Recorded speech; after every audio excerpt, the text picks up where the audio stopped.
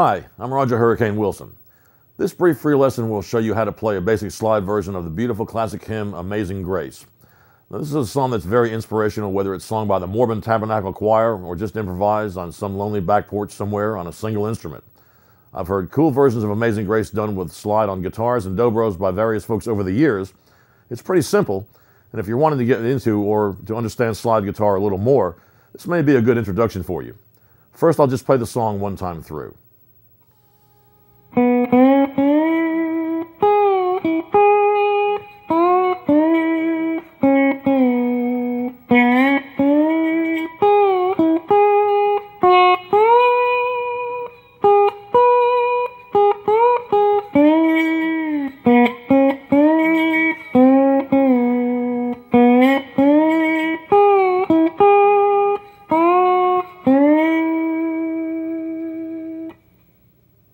Now I'm in the key of E here. The song begins on the third string, and this is an actual example of how the concept of blues slide guitar originated.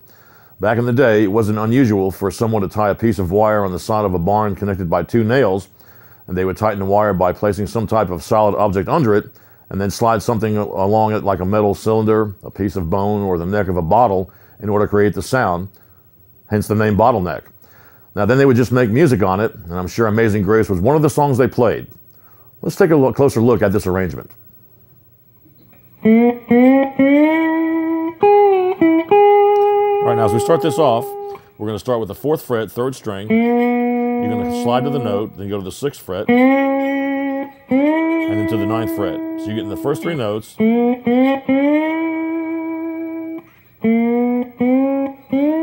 notice in the slide technique, you're going over the fret,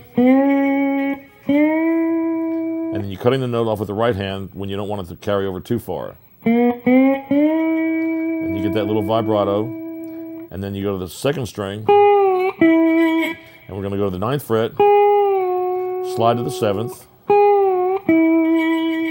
So we're going to go.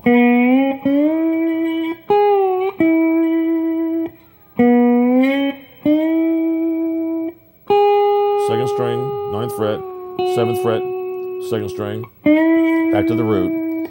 So these first notes, and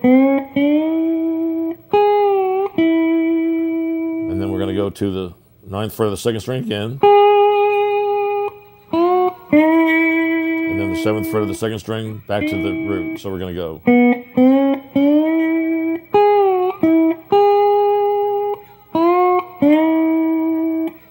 And we're just working our way back.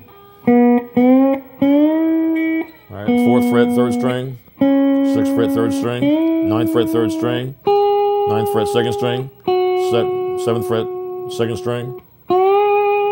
So we're going to go.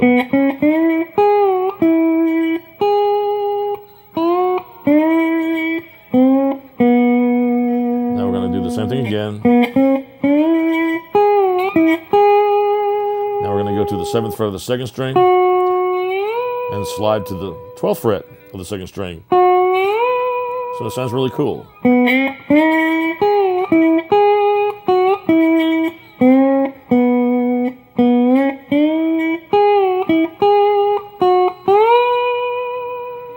And back to the 7th fret of the 2nd string, or 9th fret rather, to the 12th,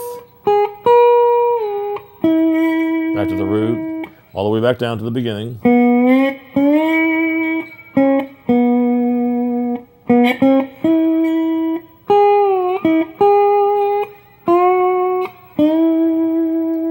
So you're just basically using a certain series of notes on the 3rd string, and then from the 2nd to the 3rd string, back to the 3rd string,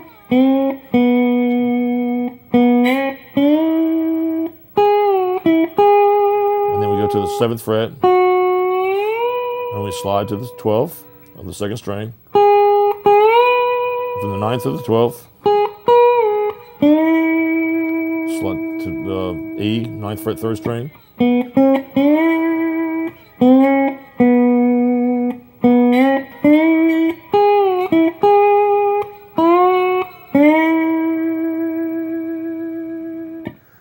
As I've mentioned in previous slide lessons, it's very important to practice getting a clean sound by just lightly touching the string. The clearest note is obtained by placing the slide over the fret, unlike between the frets as done with the fingers. Now I'll break it down a little further for you. All right, now as we start the song, we're sliding into the note. And once again, you're using the slide can be played on really whatever finger you want. I play it with on the index finger of the left hand. Some folks do it with the middle finger. Some more traditional players use it with the little finger. But however you do it, you want to get in. You slide into the note. So if I'm going to that first note to start the song, I might take a whole step and then go to a whole step again. I'm just getting a real pretty sound on the first three notes of the song. That wasn't pretty, but this is here.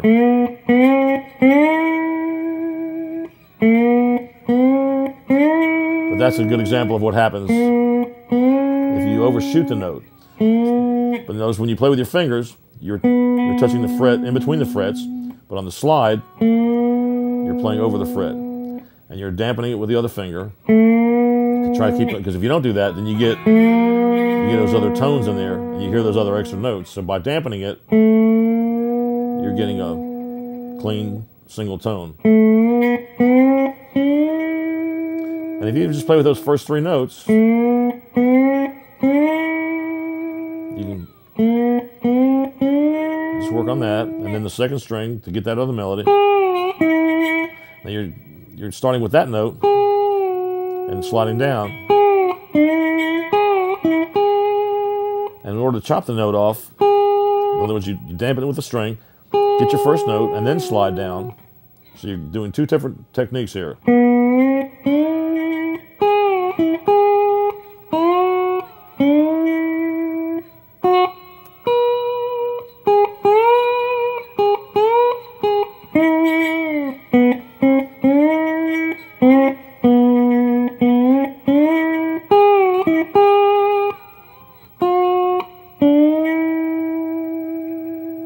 And just have fun with that. In developing your slide technique, just take the time to work out the kinks and get the smoothest sound possible. You'll see that also if you practice for 15 or 20 minutes and then take a short break, it will get a little easier each time you come back. Just enjoy it and have a lot of fun.